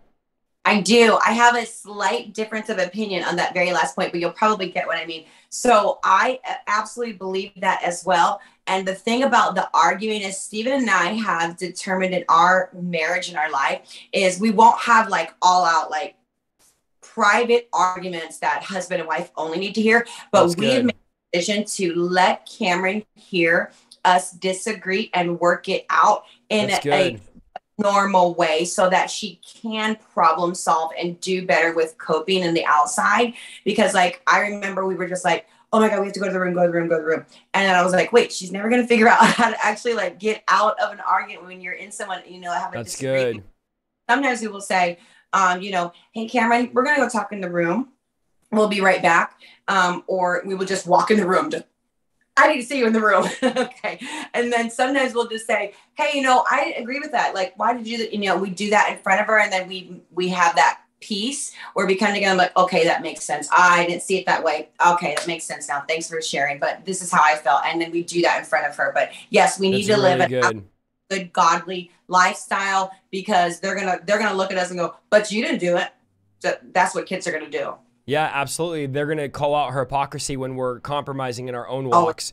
Okay, number 3 is making faith real in your home. So I really believe we got to do this. We got to make God real to them. God is not something that we worship for 30 minutes on Sunday. God is a part of our everyday life and teaching them this. Like faith is not something we do on Sunday. Faith is something we do every single day of the week. And God is good enough to praise every day. He's worthy enough to worship every day. He's worthy enough to pray to every day. And he's a part of our every moment of our lives. Not that you're praying every moment, but God is all being of everything we do. It's all about God. God is, so this idea of just, it's Sunday, right? We go to church on Sunday and then we don't talk about God all week long. We got to make faith real. Make it real in our families. Make it real in your home. And again, this is not about being perfect. Please, if you're feeling condemned, that's not what we're doing here. This is not about having prayer 24 hours a day. Again, me and my wife are working and struggling and going, Lord, help us to pray more. Help us to read more. And I'll be the first one to say we're not doing enough and I want to do more for God. But I think, Jenny, making it real, like, God is real. He's really real. He could really heal. He could really deliver. And he's tangible, not just this Sunday morning thing that we worship, right? So I think that's big, is making it real to them. That's good. I got nothing to add to that. Okay, you hit awesome. Okay, number 4 is be open to talk about hard topics, okay? Jenny, you could touch on this because my kids are young and I haven't really had to have like really hard topics with them yet. Thank the Lord. I have 4 girls and they're going to all be teenagers at once. So I'll circle back in 10 years and tell you guys my tips on this. But I think it's important we talk about these things like not just the supernatural, but things like sexual sex and things of sexual matter that the school's already teaching them, is talking to our kids about them, these hard areas, and explaining them in a godly way. What does the Bible say about it? What does God say about it? Of course, you don't do that with your 3-year-old, but using discretion to talk about these hard things that maybe maybe the previous generation was afraid to talk about or was afraid to discuss. I think we need to talk to our kids about this. And especially when it comes to the supernatural, when it comes to hell. You know, I was telling my kids about hell the other day, and they're, you know, young. And I'm like, okay, this is what hell is, because they're asking, what is hell? Why do people go there? So that's a hard topic. You know, people are there burning, being tormented, and people that reject God and deny God. So I think we have to be open and don't shy away from these things with our kids when it comes to hard topics. Absolutely. That's huge. I think we need to start doing that as early as we can without shocking them. But I mean, there are always opportunities to talk to our children about those hard things, even when you have a death of a family member that's good. You know, your child saw you and your spouse going and praying with them to be healed and they passed away. That's a great opportunity for you to still explain that God is still a healing God and we don't understand everything. And, you know, all those hard topics. My daughter came to me and said, Mom, what do I do? One of her friends, like, Isaiah, this is like really happening right now. It's crazy to me. But little girls that she grew up with doing tea parties, she'll come to me and say, Mom, you know, so-and-so says that, you know, they're lesbian now. Like, what do I do? Like, what do I say to them? How do I address them? You know, they were texting and everybody was friends. And so that was a hard topic. And I had to explain to her, like, what that means biblically, how we take a stand, how we still minister the gospel. What are some cool, you know, interesting ways that you can present the gospel and still make the person feel like you didn't just threw them out, you know, and just cast them away. But we also hold that standard and we stand by that we're not compromising on the Bible. And so those are the hard topics. And of course, in the supernatural realm, always she'll say, well, God made crystals. Like, Mom, like, why is that a bad thing? That's good. Okay for my daughter to ask me. And I need to be able to explain that to her. That's really, really good. Yeah. And here's the thing I want to point out as you were saying that I thought about, Jenny, is they're dealing with arguments and situations that me and you never had to deal with. Like, that would have never happened when we were kids. Ever. Adults weren't even talking like that, let alone kids. So we have to remember that these are things that are this generation's facing. And it's real. You could be all spiritual in the chat and say, my kids would never have to face that. This is real life. These kids are really dealing with this, and we need to be willing to talk about it and discuss it and then show them what the Bible says. So we need to know the Bible, because how are you going to show the kids if you don't know where it's at? So guys, we need to be aware of that as well. Okay, number 5, tell your story. This is actually my favorite one of all the ones that we have down. Telling them your testimony. Let them know what God has done in your life. Let them know the testimonies. The Bible says there was a generation that rose up that did not know the Lord their God or the things he did. So we need to make sure that we're always keep telling our kids, hey, Mommy or daddy was like this. I've told my kids before, like, hey, God changed me. God changed your mom. And again, my kids are still really young, but as they get older, I'll tell them more of my testimony. But explaining to my kids, like, Daddy's not in his office playing video games. Daddy's saving the world. He's preaching the gospel of our Lord Jesus Christ. When I'm going out on trips, my kids used to think I'm just playing in the pool in the hotels. Like, no, I'm not in the pool in the hotel. I'm out saving souls. I'm preaching the gospel. So I've explained to my kids at 5 years old, 6 years old, do you know what daddy's doing? Yes. What is he doing? He's out preaching. What am I preaching about? I just asked my daughter, my 3-year-old this last night, what was I doing on my live stream? She's 3. You were preaching. What was I preaching about? God. What was I telling people? So we talk to our kids about God, about our story, about what our ministries are, about why we're sacrificing our family. We told our kids we're a special family. God has chosen us to be an end time remnant, to preach the word, to go out and do these things. And this is something my Bishop Wellington Boone taught me. He's like, tell your kids your calling. Let them know what God has called you to do. Let them know the price that you have to pay and the family's paying for this ministry. And this way they don't ever despise God. They're never going to despise God and say, my dad was gone on the weekend or whatever, because they're like, no, my dad was out doing something for God. He's not just out playing around on the airplane. He's out doing something. So I would say they're never too young to share. Again, of course, if you're a 3-year-old, you're going to use discretion. You're not going to be like, we were out in the trap house. You know, you're going to use discretion, but sharing that God has given your dad peace and joy and love. And I would never be such a good dad like this or godly dad if it wasn't for God 11 years ago. So I think that's important. I need to do that more. I think we all do, but I think it's invaluable, Jenny, to share our testimonies and stories with our kids. To what level have you done that with your daughter? Like, I know your daughter's older than obviously my kids. Is that something you guys have done, or obviously she's seen your videos or stuff like that? Yes, we started that very young. Most people would probably think, why would you be telling your daughter your story, because mine is out there, and she knew my story before social media knew my story, for the church knew my story, because I was able to talk one-on-one with her. And so we felt, because of the level of maturity that she had, that it was okay. So as I would begin to tell my story, people would always say, "Oh my gosh, is it like your daughter?" They would point to her like, "Is she okay to hear this?" And I'm like, "Oh yeah, she's heard it. She's totally okay."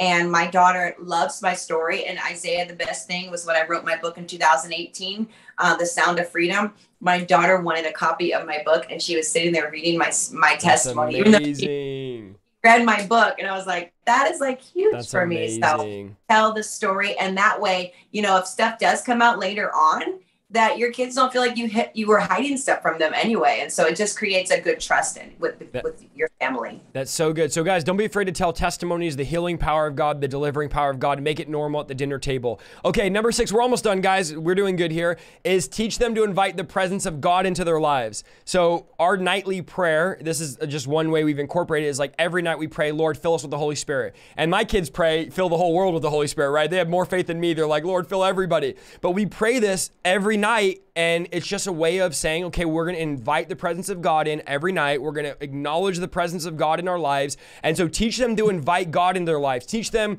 when you're at school, invite God to school with you. God wants to be invited. Jesus went to the wedding because they invited him. That's why he made the wine. That's why he did his first public miracle. The Bible says he went and he was invited. So I think God wants an invitation. God wants to say, "Lord, I invite you into my day. I invite you into my school. I invite you into my work." Like the Holy Spirit's waiting on an opportunity to move.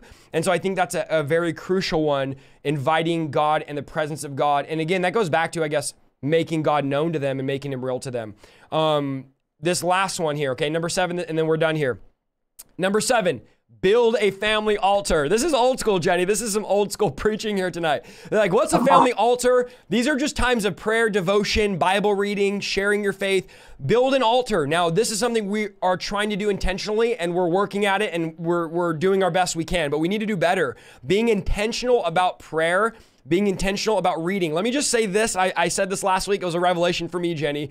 You never pray on accident. Okay, you never worship on accident. I've never been 30 minutes into worship and been like, "Oh, I didn't even know I was worshiping. I didn't mean to do this." Everything we do for God is intentional. You don't fall over and you're reading the Bible, right? So if we're going to do this with our kids and build this family altar, we have to be intentional. Put it on your calendar. Say at this time on this week, we're going to pray together. We're going to read together. We're going to study whatever age they are. Have an age appropriate Bible, right? If they're young, have a Bible for kids that has questions like we do. If they're older, get them a Bible for their age, and it helps them be excited about it, right? So I would say building a family altar, it's an old school message, but it is a New Testament reality. We need this in our homes.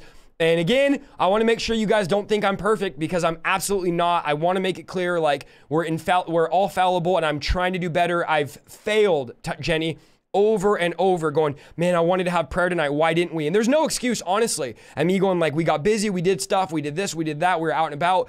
But I'm just trying my best to say, "Lord, help me to be intentional, to do this reading with my kids." You know, we'll do every day, Jenny, for 6-7 days, and we're on a roll. We're hitting every day. We're doing 3 stories a day. And then all of a sudden 3 days go by and we're like, we haven't done our daily Bible reading. So this is not Isaiah's perfect. Please, I hope I'm not painting that. But I think the family altar is really, really important. That's really good. And, you know, a resource that we love and use, you can find it on YouTube, is something called Visual Bible. And it actually goes through Matthew, Mark, Luke, John, and I believe they have Acts as well. And it's literally someone reading the Bible, but they created an entire like movie scene to it. That's so it's cool. Really super cool. They even do the genealogy. Like if you can imagine them going through the genealogy in a movie, and they do it in such a cool way. So that's a great just resource. And then something that we've instilled in our daughter's life is we will let her watch the Bible that the History Channel made, you know, that biblical series. She loves that. And so at night when we go to sleep, we say, we never say goodnight to the Lord. That's something we don't do in our family, because we don't believe in saying, "Bye, Lord, we'll see you tomorrow." So we always say that we open ourselves up to the Holy Spirit, and only the Holy Spirit and God, we're going to go to sleep, and we're going to still fellowship with you, and we're going to wake up, and we're going to continue to fellowship with. So we never say goodnight to the Lord. That's just something that we just do in our family. So yeah, build the altar in your home. That's so good. And it was Visual Bible on YouTube. Is that right? Yeah. Okay, and I wanted just to close this off, and then Jenny's going to pray for all of us, and I need prayer too. I'm like, Lord, help me. I want to be a better father and a better husband. And again, without the Holy Spirit, we can't do any of the stuff we're talking about tonight. This is not works-based. This is all Holy Spirit-led and empowered. But guys, as you walk away from this tonight, we are not saying you can't watch anything. If it's not a Bible movie, you can't. That's not what we're saying. What we are saying is be diligent. Do your homework. Research what you're watching. Look at what you're watching. And if you feel something weird spiritually, turn it off. Okay, there's a reason why there's an off button on your remote. Turn it off. We're not here to say, oh, it's only God and only Bible movies. Use discretion. I think big time, like we said tonight, witchcraft, this agenda in the culture right now, we need to be careful for. But where Jenny's going to pray for us, guys, we all need this. None of us are perfect. We're not painting this illusion that we're these perfect parents. Again, trust me, we all fall short. Get back up. Don't use it as an excuse. Be better tomorrow. Be better tonight. Say, tonight we're going to start this. Don't be angry. When you get off here, don't be like, oh man, I love Disney. Now I have to throw away all my things. That's not what we're doing. Please leave this excited, saying, okay, I'm going to be more careful. I'm going to be aware of what God is doing. Not everything. Let Isaiah Saldivar say this. Not everything is demonic, okay? Me and Jenny don't preach that. We don't believe that, but there's a lot of things we've allowed in that we need to raise the standard against. So Jenny's going to pray for us, and then we are going to do a little bit of ending announcements, and then we'll read the donation. So go ahead, Jenny. Pray for us that the Lord would help us be better parents. Yeah, so I just think that everyone just on here right now, we just ask the Lord, God, if there's anything in us, Father, that has not been in alignment with you, God, we just repent of it right now. Father, we come to you, and God, we ask you to search our hearts, see if there be any wicked way within us, and God, lead us in the path of everlasting. Father, we lay down every idol, we lay down every mindset, we lay down every thought, every deed that has not been in alignment with your truth. God, we ask you to come and purge us tonight, God. Purge our homes in the mighty name of Jesus, God. Burn out anything that has not been of you, God. Any way of thinking, any way of walking. And in the name of Jesus, we thank you, God, that the Holy Ghost would go through every room in our home, that would touch every family member, every child in the mighty name of Jesus, even ones that are not even living in the home, that are on the outside. We decree and declare by the Spirit of the living God that they shall be saved, sanctified, and filled with the Holy Ghost. We come against every generational curse. We break off every word curse. We come against all witchcraft and sorcery, every demonic attack and all demonic activity. We say, get out now in the name of Jesus Christ. Father, thank you that your spirit reigns in our homes. Somebody just begin to decree and declare, God reigns here. The Lord is the king of this home in the mighty name of Jesus. And Father, we thank you that you are giving us wisdom and revelation and insight from on high, how to deal with our children, what to say, when to hold our tongue, when to extend grace, when to draw the line. God, lead us, Father. We can't do a thing without you, God. We don't know which way to go, God, unless you lead us. So, Father, we acknowledge you in all of our ways, and we know that you'll now direct our path. Father, we thank you that you are protecting our children. We plead the blood of Jesus over our kids right now in the mighty name of Jesus. We plead the blood over their eyes, over what they see, over what they take in. We plead the blood over their hearts. We plead the blood over their ears, what they're hearing, what they're listening to. We plead the blood of Jesus over their minds, their thinking. We decree and declare they will not have anxiety. They will not have fear. They will not have depression. They will not have suicidal thoughts. In the name of Jesus, we thank you, Holy Ghost, that you are raising up a remnant right in our homes. In Jesus' mighty name, we say the turnaround is coming to your home today. Somebody write that. A turnaround is coming to my home today. God's turning it around. What the devil meant for evil, God will turn it around. And I thank you, God, that you will baptize our families in the Holy Ghost. God, we want to be filled to overflowing with your spirit. Less of me, God, and more of you. We say, God, be lifted up, be lifted high in Jesus' name. Woo. Amen. I feel the fire of the Holy Ghost. Come on. Thank you, Lord. Come on. Jenny, I thank God for people like you. Listen, we already know, guys, doing this, we're going to get backlash. We know our good friend, Pastor Mike Signorelli, is under some serious backlash, some serious heat right now. We're praying for him. He'll probably do a video on it soon, but it's just been crazy. I don't know if I'm allowed to share it, but I'm going to share it anyways because I don't think he would care. But he's literally gotten, I think, 50 voicemails, I think today or yesterday, of death threats to his church. People saying that they're going to do this to him because they're angry about him coming against the Turning Red. So we need to pray for him as well. His stuff has gone absolutely viral of speaking out against this. So we're joining in with him tonight. We're joining in against this. We have to raise a standard. We have to push back the line. We are the resistance. So guys, tonight, sow into what God is doing. Don't dine and dash. If you're new here, people donate now and then we read donations. Also, Jenny, talk to us about your merch. Where can we get your merch? I have it in the comments, but you are making it. You're praying over it. She's wearing one right now. I was trying to wear my Yahweh shirt, but it was dirty. But Jenny, tell us a little bit about your merch store. Where else can we find you and how can we follow you? Stuff like that. Yeah, so the easiest way is to follow me on all social media accounts at Jenny Weaver Worships. And yes, we make our shirts. They are amazing. We have a shop God bless us with. It's my husband and I's business. And so we hand press all of the shirts. Everything that you get is literally made in our shop. It's not made in the factory. And you get the little prayed over sticker. You get a prayer decree card every month. So we send that out to you in love. And I just want to let everybody know, I am putting out content. I'm not going to be able to keep up with Isaiah and how he does content. It ain't going to happen, y'all. So don't even be looking for that. But I am putting out content on YouTube. I want to start doing more ministry. God laid it on my heart. He said that it's time to do as much as I possibly physically can with the hours that I can to help push out the gospel of the Lord Jesus Christ. Time is short and I feel that urgency. So I'm putting out more content. So I am on YouTube now and I'm posting every Monday. Subscribe. Yes. Subscribe down below, guys. Please subscribe down below. YouTube is free for you guys to watch the videos. You're not paying for it. So it helps us if you subscribe, if you watch. It helps us with the algorithm. Her clothing line is linked in the comments. People are all, thank you, mods. My mods are amazing. Look, they're putting her shop there. They're spamming it in the chat. Guys, pick up something on her shop. Support godly businesses. I really believe this, Jenny. If we could support Nike and Adidas, and I don't even know what else, because I wear pretty much my own merch and your merch only. But if we could support all these other brands, we can support the kingdom of God. And the pricing is amazing as well. It's not like you're getting price gouged. Like, their prices are incredible. So it's just great, guys. Go support her. Jenny, I won't leave you on and bore you while I read all these donations. Thank you so much. I'm going to text you after to send you something. Thank you for being on. We'll touch base soon. Love you guys. Thank you. Bye. Take care. We love you, Jenny. God bless. Bye. Guys, what an amazing broadcast, an amazing time. Another one for the books. We hovered around 5,000, which is incredible tonight. So into what God is doing. As we say it all the time, don't dine and dash. You don't need to put her name in the donation because I'm going to be sending her more than you would designate for her. Let's just put it that way tonight, to bless her, to honor her, and to also practice what I preach. So please sow into what God is doing, sow into what we're doing, and we're able to keep providing you this content and not having to charge for it because people like you give. So thank you. And if you can't give, don't feel bad. Don't feel pressured.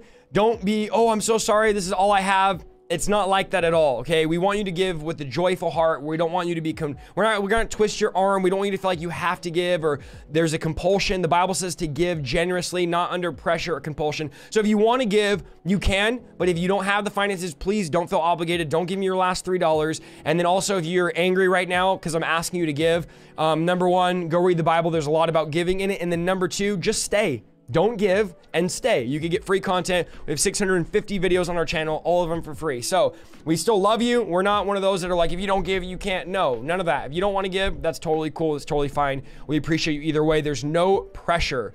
We just appreciate all of you that do, okay? So those of you that are giving, thank you. I'm going to let it load. And then if you're new, basically what we do is we put the music on, we change the backlights, and we read the donations. And I thank people personally that give on PayPal or give on Venmo. The website I will look at later. If you become a monthly partner, you do get 70 sermons, 25% off their merch store. All the partners calls, which our next one is next Thursday. So pray about becoming a monthly partner as well. It helps us out tremendously. You can do that with the QR code or the link. There's a lot of ways you can give, a lot of ways you can partner. We do appreciate it. You guys are awesome, okay? What a live stream. I agree. Awesome, awesome. Thank you, Lord. Awesome numbers, too. We appreciate all of you guys giving and sowing here. And you guys are, some of you are behind in the chat and you're still typing the seven practical ways. All right, guys, we are going to read these donations now. So some of you don't like this part when I read people's donations. Well, it's not your live stream, so it's okay. I like to thank people for their donations, and that's all I could say about it. I'm not gonna apologize for it. I like to thank people. I've done this since the beginning, and I'm gonna continue to do it. Even as things get bigger and grow, we're going to keep doing it. Adolf Chacon said, I love your boldness and honesty. Keep preaching. Thank you, Adolf. Sarah Combs said, Kingdom come. Thank you, Sarah. Stephanie said, overflowing blessing of heaven seed. Blessings of heaven seed. Thank you, Stephanie. Alicia K, thank you so much. By the way, who saw my daughter come in the beginning during Jenny talking? When Jenny first started talking, my daughter Harvest came in and was in my stream, and I was like trying to tell her to get out, and she wasn't. So I don't know if type 1 if you saw Harvest in here. I don't know if you guys saw her. It was pretty funny though. That's awesome. Okay.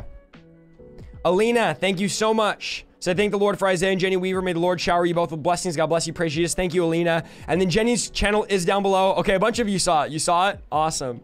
I didn't know if you guys caught that. Down below, you can find Jenny's page.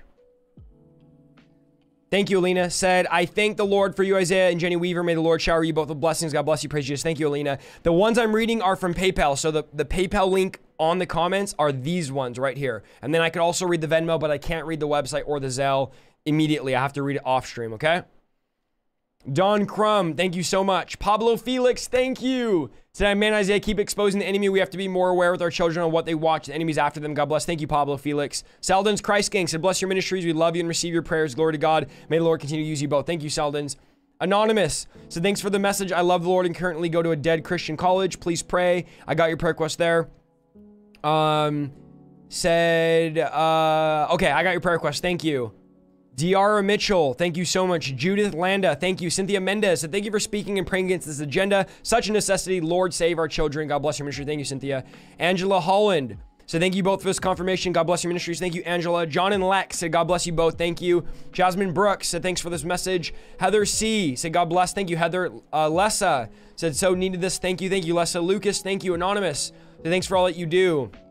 Clinton Terriano said, God bless you and your family. Isaiah, awesome preaching. I got put time out today. Seems like the moderators are becoming like the TSA at the airport. Clint, what did you do? Our mods are pretty lenient, Clint. So I don't know why you got put on timeout. Were you saying something crazy in the chat? I don't know. Lindsay Miller, thank you. And maybe YouTube put you on timeout. Sometimes YouTube does that. If you type too much, YouTube will do it. Or if you say certain keywords, YouTube will time you out.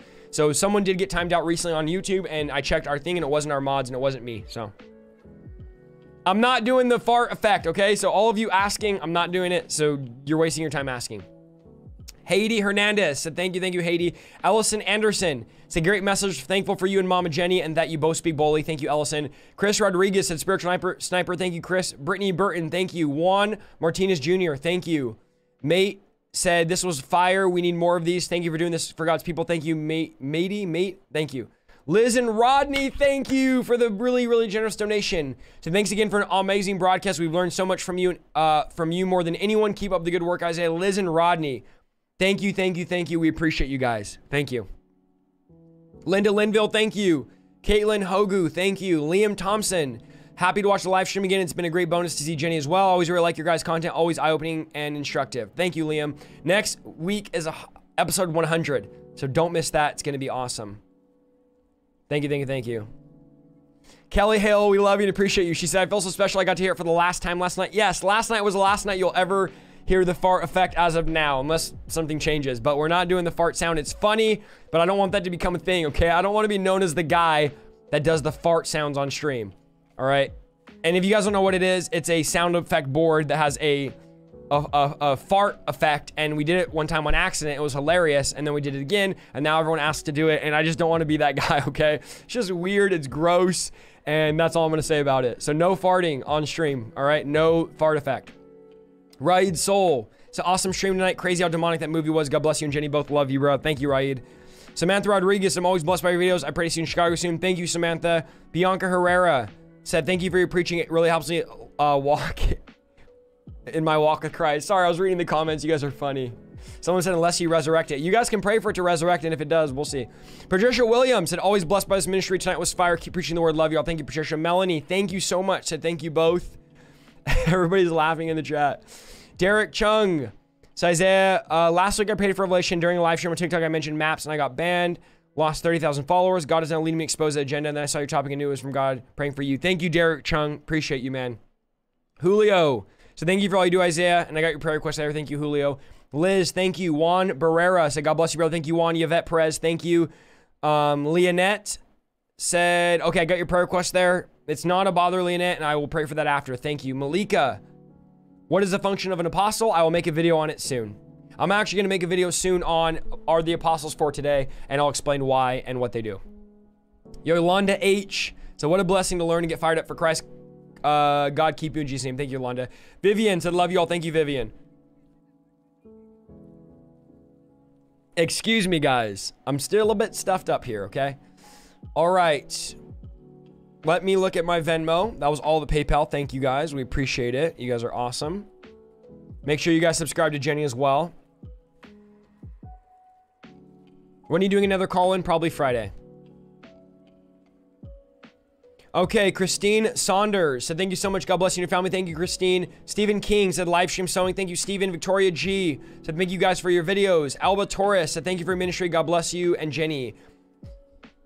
Manoy Vargas. I know I probably said your name wrong, bro. I'm sorry. So thank you, brother Isaiah and sister Jenny. Bless your ministries. Thank you so much, Manoy. I hope I said that right. Carrie Morency.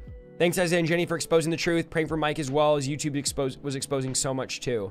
Narkea Bird said, this was fire. Thank you for your boldness. God bless you and your family.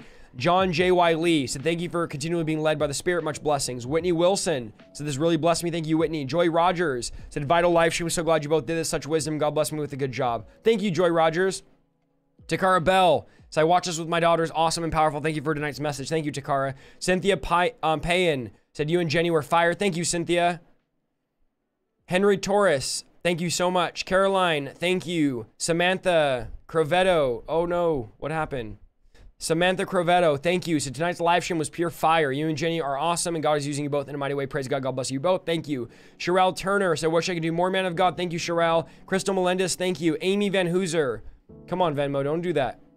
Said, thank you and Jenny for all that you do. Thank you and Jenny for all that you do. Edgar Nueves said, thank you for all that you do. Nina, thank you so much. Cynthia Bird. So watching Jenny's testimony almost 2 years ago led me to you, Isaiah, and also John Ramirez. I found them when I found you. I'd been involved in the New Age stuff and didn't realize it was demonic. It changed my life. Thank you. Cynthia Bird, you know we love you and appreciate you.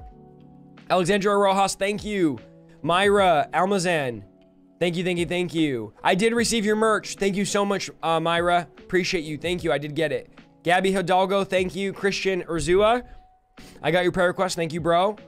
Austin Paps, thank you so much, bro. Said, love you, brother. Hope to see you preach again in Pasco. Keep my wife. And then I got your prayer request there. Thank you so much, Austin. I appreciate you, man. Darlene Sanchez, thank you. Rachel Anderson, thank you so much. I got your thing. I appreciate you. I'm praying for you, Rachel. That was all the Venmo. Let me refresh it one more time before I read the chat. And you guys can ask me any questions about tonight or whatever. Danny, thank you so much. Said, thanks, love you. Danny Savitsky, thank you so much, man. Okay, that's all of them. I'm going to send something to Jenny right when I get off here as well. Thank you, thank you, thank you. All right, guys. Awesome, awesome. Julia Acosta, thank you. Anonymous, say, God bless you. I'm learning so much. The Holy Spirit is working through your ministry. Thank you, Anonymous. Awesome, awesome, awesome. What a great night. Still 2,500 of you here. Do you have any questions about tonight? Go ahead and put them in the chat. I'm going to read the chat now. I'm trying to read all the chat, guys. I know there's a lot of people commenting, chatting, all that, so I'm trying. Can you make the background green? Yeah, I will, because you asked nicely. Here you go. Asking you shall receive. There you go. What was tonight about? It was about the movie industry and how it is impacting our children. And when I end on Facebook, you can go watch it, and then on YouTube, you can watch it. You can rewind now if you want. What about magic stuff like Narnia and Lord of the Rings? I stay away from it. I stay away from Narnia, Lord of the Rings, all that stuff, because I believe that witchcraft and sorcery is detestable. Guys, let me say something really clear here. I am not ignorant to the fact that my opinion is unpopular, okay? I am not dumb. I know most pastors say there's nothing wrong with Lord of the Rings. There's nothing wrong. I'm telling you what my opinion is and what my conviction is. That the fact that you listen to that or not is up to you. You can go by your own conviction. I'm not saying it's a law. I'm just telling you what I believe and what I do. But I know majority of pastors, leaders would laugh at me. I know it's foolishness to a lot of people, and trust me, I know that a lot of people are mad that we said anything negative about Disney tonight. So I'm not out of touch with what people think. Trust me. Is your deliverance map vetted? Yes, there's an application to get on there. But at the end of the day, we have to trust people because people can obviously lie. Jared Herrera, thank you. Say, God bless you, brother. Thank you for exposing Satan's plan. You're awesome. Thank you, man. Mary Hurst, thank you. But there's a reason why a lot of you are here, because you want the raw, real thing. You want the conviction. You want to live that holy life and to walk in the path God's called you. So you're obviously here because you're hungry for that. I am Mexican, half Hispanic, yes. Isn't Narnia related? Jesus, C.S. Lewis was a Christian, I thought. Yeah, he was a Christian, but I still don't agree with a lot of the elements that he used, so that's why I don't watch it. Anonymous, thank you. But again, that's my own conviction, so please don't take that as law. I don't ever want my convictions to be your commandments. Let the Lord convict you as he would. But when I read that witchcraft, sorcery is an abomination to God, detestable, why would I watch it for entertainment? Drop the mic, all right? Should Christians be on TikTok? It's up to you. What is the Holy Spirit telling you? I don't like the idea that whatever I do, like whatever I'm on TikTok, that the algorithm decides what I'm going to watch. Like, why am I going to let a secular company tell me what to watch next? That's what I don't like about TikTok, and why I don't sit there and scroll on it, because I'm not trying to see a girl dance in a bikini. Ray, thank you. Ray said day 4 of telling Isaiah to grow Jerry curl until he does. Ray, you're going to be here for a long time, brother. I appreciate you, bro. My kids are asking you to do the mouse voice. I don't have it set up tonight. I don't have my voice mod set up. It'll take me a few minutes, so I probably won't tonight. Sorry, but I love you kids. Love you guys. Friday, I'll do the mouse voice, okay? Do you do TikTok live? I don't. I've done it one time, and I may do it again in the future, but I don't as of right now. My brother uploads my videos onto TikTok. TikTok sexualizes everything, literally. Name a trend on TikTok that's not sexual. All of them are sexual, for the most part. I watched my sister change dramatically from TikTok. There is countless articles of people that have Tourette's and tics because of TikTok, that literally have anxiety disorders, have literal tics from TikTok, which is mind-blowing, but it's crazy. Do some research on it. But I just think it's destroying people's attention span, and it's not healthy. Let's just say that.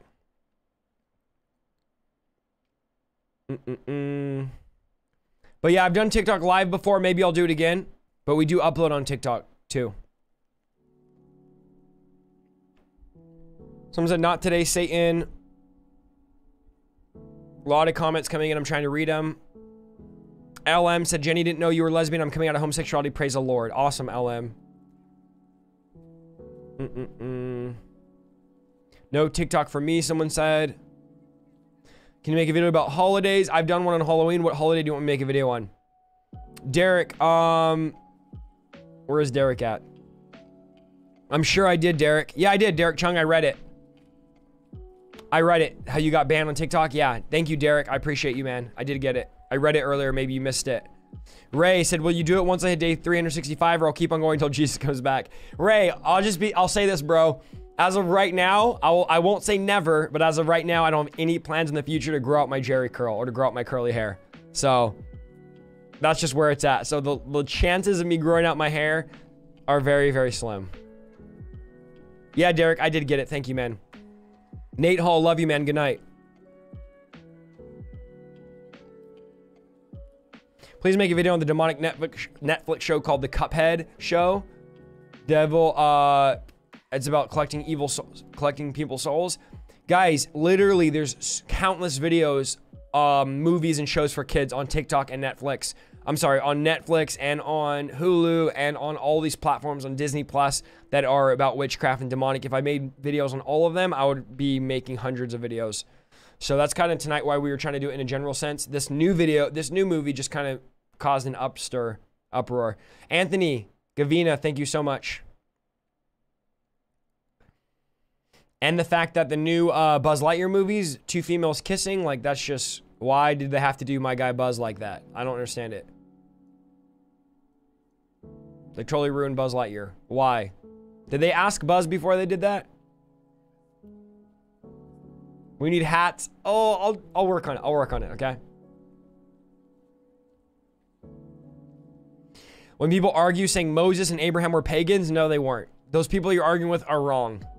So there's no one that I know of that would agree that's a literate Bible teacher that would say Abraham and you say Moses were pagans. Abraham and Moses were pagans. That's crazy.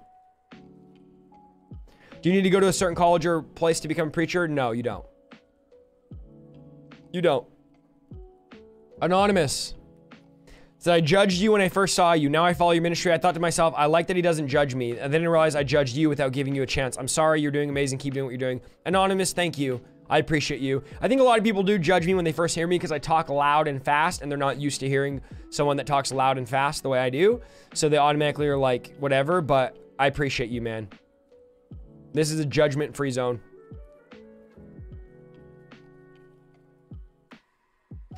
What Derek are you answering? I'm answering the one that keeps asking if his donation went through. You should react to Jubilee's channel on progressive versus conservative Christians on scripture. I'll look at it.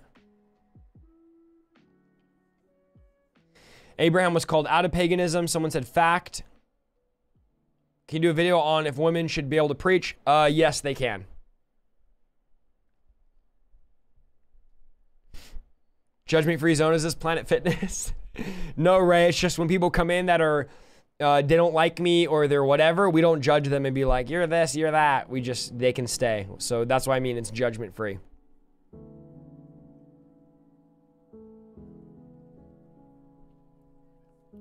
Thank you, Isaiah, for answering questions every stream. You're welcome. Derek Chung, I think, was it you that's asking if your donation went through? I have a donation from Derek Chung, and then Derek Chung was asking if his thing went through. So, Elijah. Someone said, can you direct me to a specific place to get delivered online or anywhere in Arizona? I tried the deliverance map, but I don't know, come out here often. Trust the people you recommend.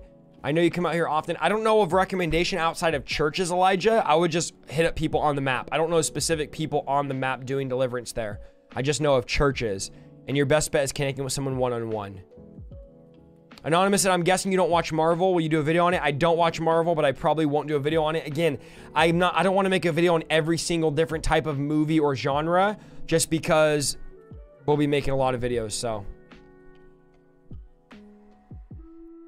And I don't want my content to only be like, don't watch this, and Nick going through every single Marvel movie, every single Disney movie. You know what I mean? Isaiah, when you have a baby boy, will you name him? I don't know if I'll have a baby boy, and I don't have a name picked out yet. Have you heard of the praying medic? I haven't. When is... Well, let's see. Someone said... Today's my birthday. Happy birthday, spiritual gangster. Have I done a video on tattoos? No, but I will. Are you ordained pastor or teacher? I'm neither. I have a degree in theology, and I preach regularly at my local church, and I senior pastored for 10 years. But as far as being ordained, I was ordained years and years and years ago. And basically getting ordained was like getting a license after you've already been driving for so many years. So I'm just being honest with you guys, and this is not to throw shade at anybody, what they believe. I'm not big into titles. I'm not big into like, you have to be ordained and you have to be this, and not really into all that. So that's just my honest opinion. I was ordained, and then the church I was at, basically we thought it would be healthy for me to go to a different church and our whole ministry to move. This was like, what, 8 years ago? And so when I left, I lost my ordination because I was ordained through them. But you can literally go online and get ordained in 5 minutes. So if that's the ordination you're talking about, yeah. I have serious FOMO. We love you, Cindy Ann Hobbs.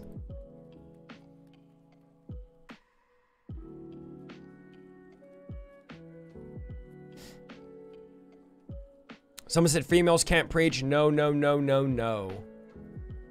You're entitled to your own interpretation and opinion. But I know some really, really powerful female preachers. Jenny was literally preaching tonight, so. Anonymous, thank you so much for the donation.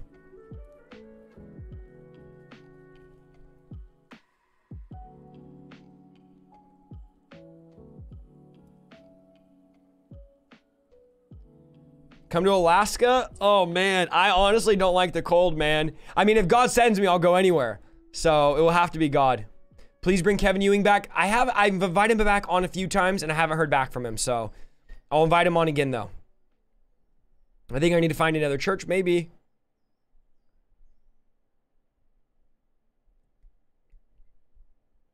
I got to be at work at 4:15 a.m., but I just can't seem to let it go. We love you, Cindy Ann Hobbs. You can go to bed. Listen, you're not going to miss anything. I'm going to get off here in literally 5 minutes. So I just feel weird if I don't stream for at least 2 hours. When it's an hour, 57 minutes, I'm like, I can't end now.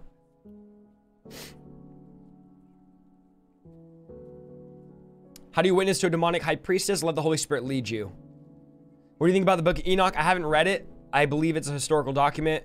That's about it.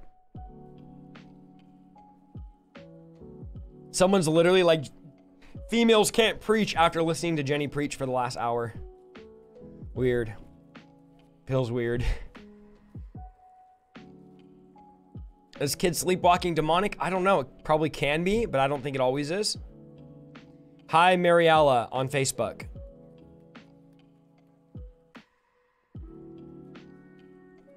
I direct people to your map, YouTube, and your TikTok all the time.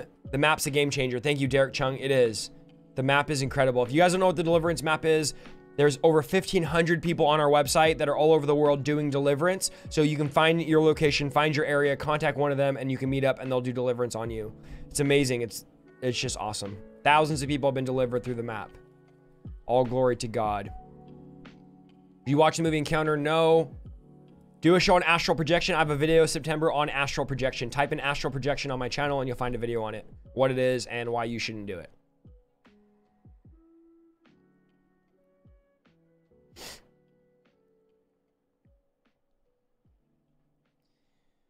What's your take on deja vu? I don't have one specifically. I don't know what it is.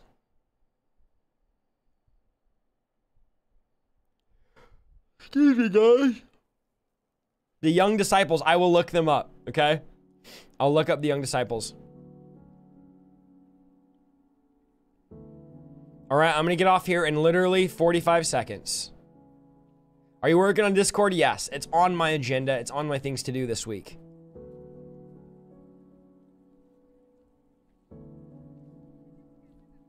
Love your stuff. Thank you, Leo Rodriguez. When are you coming back to North Carolina? I don't know. You're definitely my brother. Thank you so much, Hendrella. Sorry about the yawn. I'm sorry. Thank you, Alexandra, for posting my astral projection video. What's your opinion on guys wearing earrings or gauges? I don't have one. Do you believe in hell? Yes, of course. Guys, go get some of Jenny's merch. Thank you for giving. We love you. We appreciate you. I'll be live on Friday night, maybe with a call-in, maybe a new stream. Who knows what we're going to do. We'll see what the Holy Spirit has for us to do. But I love you guys. Tonight was awesome. Thank you, thank you, thank you. I appreciate you guys. I appreciate everything. Anonymous, thank you for that donation. Love you guys. I will see you guys on Friday night. Thank you for being here. Thank you that there's still 2,100 of you. I don't take it lightly. My wife is in the chat. She says good night. Love you guys. We will see you on Friday night. Be back here Friday night at 6 o'clock. Become a monthly partner if you can. Support the ministry. We love you. Bye. Have a good night. Go to bed. See ya. Thank you, Jenny Weaver. You're awesome. Good night. Good night. Good night.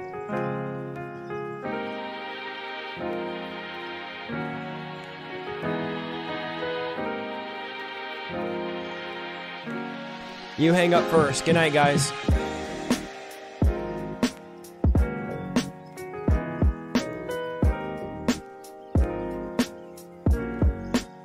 Good night. Bye.